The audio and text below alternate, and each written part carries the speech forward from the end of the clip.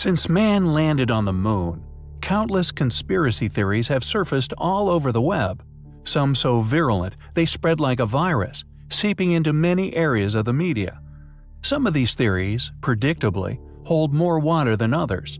Some claim we never went to the moon, this regardless of the proof that has continued to surface over the years. NASA claims to have lost the telemetry from the moon landings also. The motive behind this claim is unclear, yet no matter how unlikely, they continue to claim that it has been missing for decades. Conspiracy theorists often overlook the astonishing contributions which NASA has also made to modern society. Yet some theories actually claim a literal polar opposite of moon landing conspiracies. These not only agree that we did indeed land, walk, and even drive on the moon, but claim we have been back in secret and to explore a rather astonishing thing. According to numerous sources, the most compelling of said claims began on YouTube, with the release of some extraordinary CGI footage of a claimed moon landing and the exploration of a simply gigantic alien spacecraft. Due to the moon being so difficult to reach, and the fact that anything which either crashed, landed, or was possibly even abandoned on the moon, even billions of years ago, would have been preserved in an incredible condition. In April 2007, videos began appearing on YouTube under the username RetireDAFB, telling the extraordinary story of a supposed Apollo 20, a secret lunar mission that had discovered the existence of intelligent alien life on the moon. Then, on May 23, 2007, Italian UFOologist Luca Scantaburlo managed to secure an interview with an individual who claimed to be the creator of the channel, a man by the name of William Rutledge, who later claimed to be, in fact, himself a retired secret American astronaut, who at the time was living in Rwanda. Rutledge claimed to be the commander of the Apollo 20 crew and to be the owner of the RetireDAFB account. However, the interviewer never met Rutledge in person, as the interview was conducted over Yahoo Messenger. During the interview, however, Rutledge claimed that Apollo 20 was a top-secret mission, launched in mid-August 1976 from Vandenberg Air Force Base near Santa Barbara, California. He also claimed that it was conducted jointly by the United States and the former Soviet Union. He also alleged that other missions were made by American astronaut Leona Snyder, a now-established fictitious persona, and former Soviet cosmonaut Alexei Leonov, the first human to perform a spacewalk. The purported landing site of the mission was near Guyot Crater, a feature near the much larger Del Porte crater. Rutledge said the videos show that he and Leonov discovered the remains of an ancient lunar civilization. He also said they brought back artifacts to Earth for study, including a hibernating female humanoid. It is a story which we found highly compelling.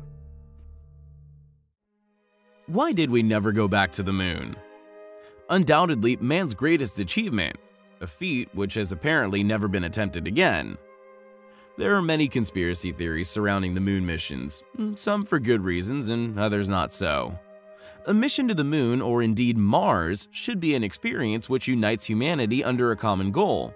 Yet, alas, this unity rarely occurs. It is a well-known fact that knowledge is power, yet unfortunately this fact can often breed deceit and deception. For it is believed by some that knowledge only makes one powerful when it is concealed from another, regardless of whether this always be accurate within reality. Because of this system of accumulating and protecting power, space-going nations have gone to tremendous efforts to conceal things from the public, and indeed each other. The United States government, for example, demands astronomers, astronauts, and many other workers at NASA sign an oath of confidentiality. Upon breaking this oath, you could face a conviction of treason, a crime which carries the death penalty. However, regardless of this, over the past few years, more and more individuals from around the world have bravely began to blow the whistle on these secrecies. Dr. Ken Johnston, former director of NASA's Department of Photographic Evidence, has stated that during his stay at the agency, he was able to see original photos of countless ruins, pyramids, and intact temples all resting upon the moon. Not only are there now a number of independent testimonies made by numerous figures from within these space agencies and the accompanying programs, confessing to the concealment of ancient ruins on the moon's surface, but we also have compelling physical evidence of such structures, including photographs released by NASA themselves. One was snapped by the Apollo 17 astronauts in 1972. Subsequently uploaded to the official NASA website, it was originally labeled as overexposed. However, as technology has evolved and computer software has become more inept at refining images, it has revealed something amazing. Along with apparent pyramidal structure, clearly seen within this image, some investigators have also highlighted a possible monolith in the foreground. Was Space Odyssey trying to tell us something? Predictably, many people have come forward attempting to discredit this discovery. Yet fortunately for us, in the December of 2008, the Hubble Space Telescope took some extremely intriguing images of its own. Images which seem to corroborate the once overexposed Apollo photo. Do these images actually show ancient ruins upon the surface of the moon? If this is the case, how did they get there? Or more importantly, who could have built them?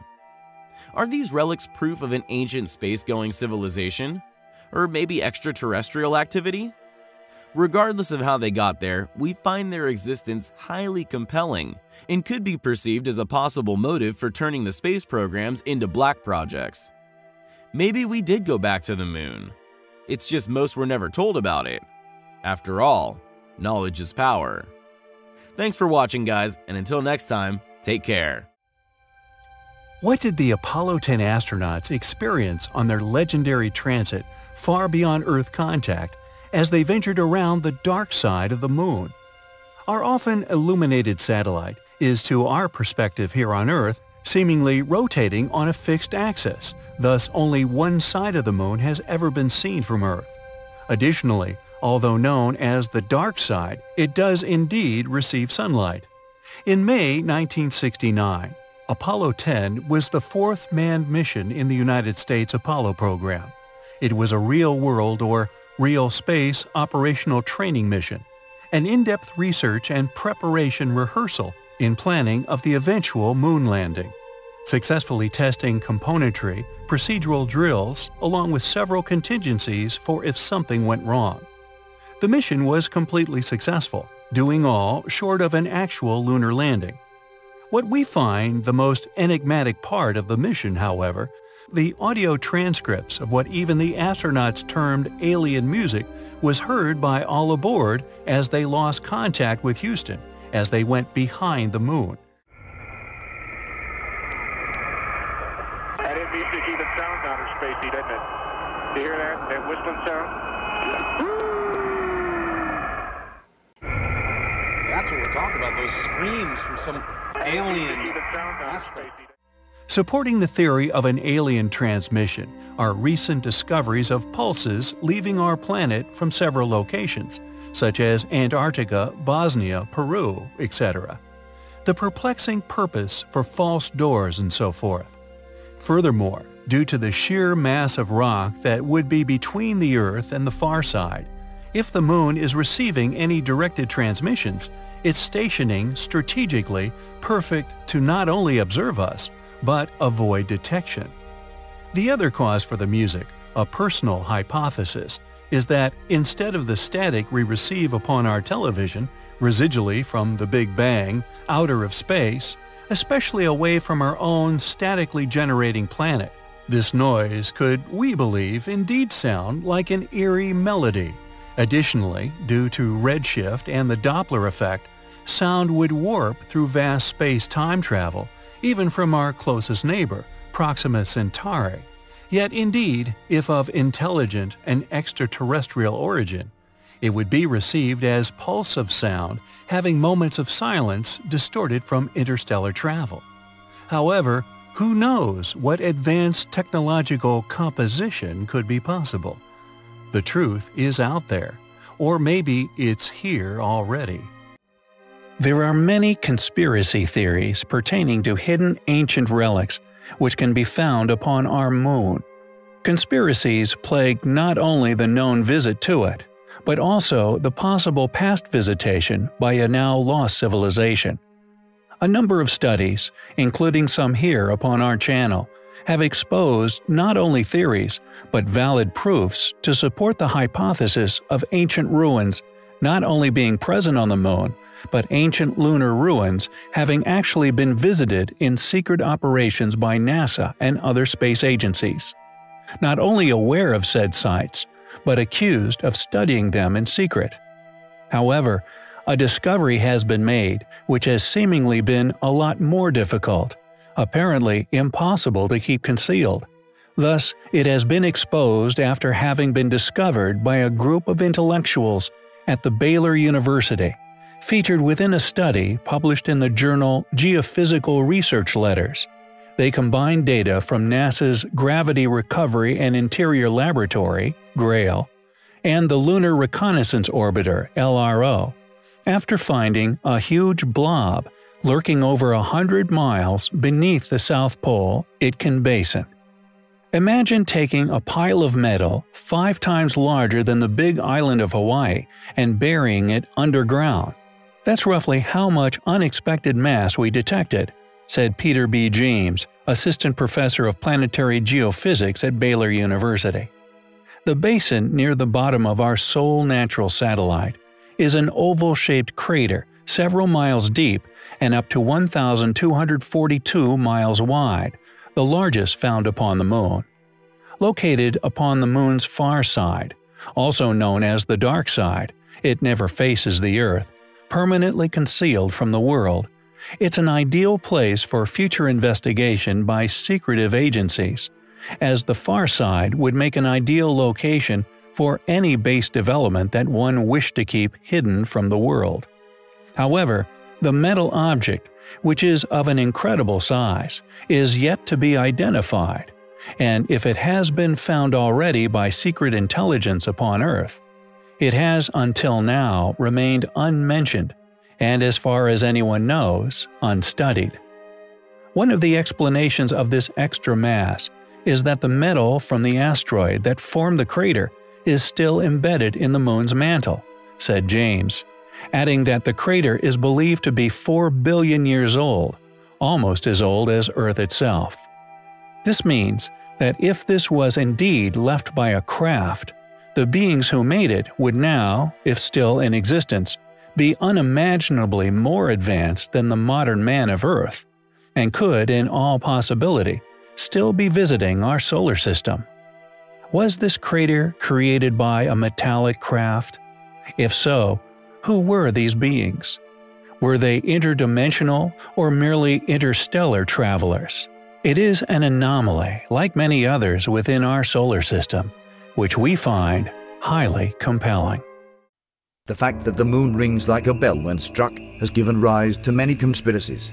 The most popular being that the Moon is an alien Death Star or an hollow satellite. However, the answer and even rocks made of the same structure may have been found here on Earth, in the US. The mysterious Sonorous Stones of Ringing Rocks Park in Upper Black Eddy, Pennsylvania, may hold the answer. The earliest published description of the boulder field is dated 1876. The 7-acre boulder field was purchased in 1895 by Abel B. Herring, president of the Union National Bank in Frenchtown. Apparently Herring wished to protect the ringing rocks, even refusing an offer for the right to quarry the stones. An explanation as to how the stones ring remains unclear.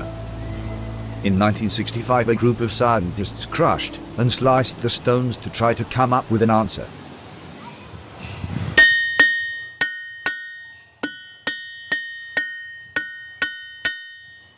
After performing numerous experiments, they found all of the stones from within the field do in fact ring, often in tones lower than human perception. But tonal interaction between these low frequencies can create an audible sound, as if they sing together. The exact mechanism by which they ring still remains elusive, although they suspect it may have something to do with the freeze-thaw cycle that initially formed the boulder field. This drastic freezing and thawing during lunar cycles may indeed be a likely explanation for the Moon's resonance. In 1890, a concert was held for the Buck Wampum Historical Society. The instruments selected were the stones themselves.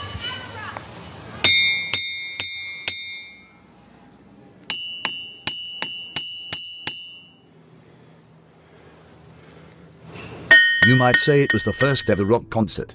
The rock field occupies 7 acres of an otherwise wooded area and is over 10 feet deep with boulders.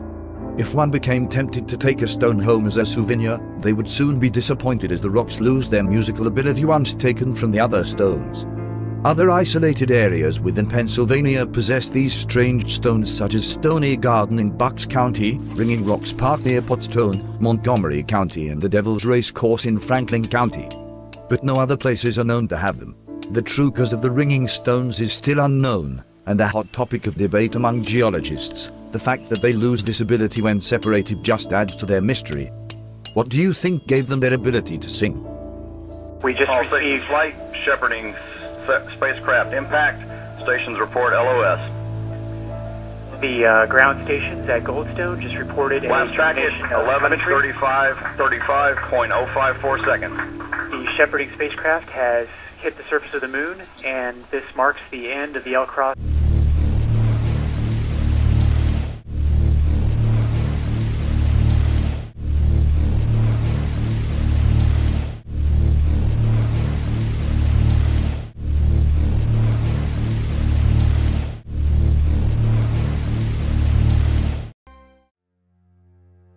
China's Yutu-2 rover, currently exploring the surface of our moon, has exposed an intriguing discovery, a mysterious object that many are labeling the Hut.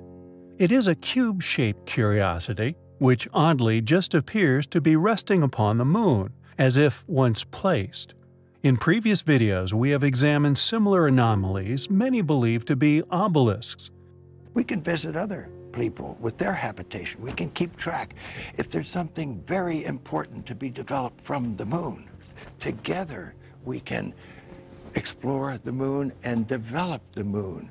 We should go boldly where man has not gone before. Fly by the comets, visit asteroids, visit the moon of Mars. There's a monolith there, a very unusual structure on this little potato-shaped object that goes around Mars once in 7 hours. When people find out about that, they're going to say, who put that there? With even Buzz Aldrin himself claiming there to be a monolith on Phobos, one of Mars' moons. And there is indeed a mysterious object resting on the surface of this mysterious satellite. A moon which not only appears to be hollow from one side, but is on a decaying orbit which does not make sense, almost as if it were a ghost of the past. Earthly calculations revealing that the moon should have disintegrated into Mars long ago. Yet the moon still exists, along with its mysterious so-called monolith. Yet I digress. The thing that makes these objects so interesting is how they seemingly appear to have once been placed where they have rested for untold millennia. No contact trail, no debris, dust plume, or disturbance at all. And most importantly, no crater of any form. Unfortunately, however, according to Chinese space officials, it may be a long time before the rover reaches the object, if at all. One major reason is that Yutu-2 isn't active most of the time. The solar-powered spacecraft cannot operate during the 14.5 Earth day-long lunar night, nor for roughly 24 hours after sunrise and before sunset. Yutu-2 also stays offline during lunar noon, as temperatures at that time can reach 127 degrees Celsius. What is this object? Further photographic study and detailed research into its precise location needs to be undertaken. It is an object which we find highly compelling.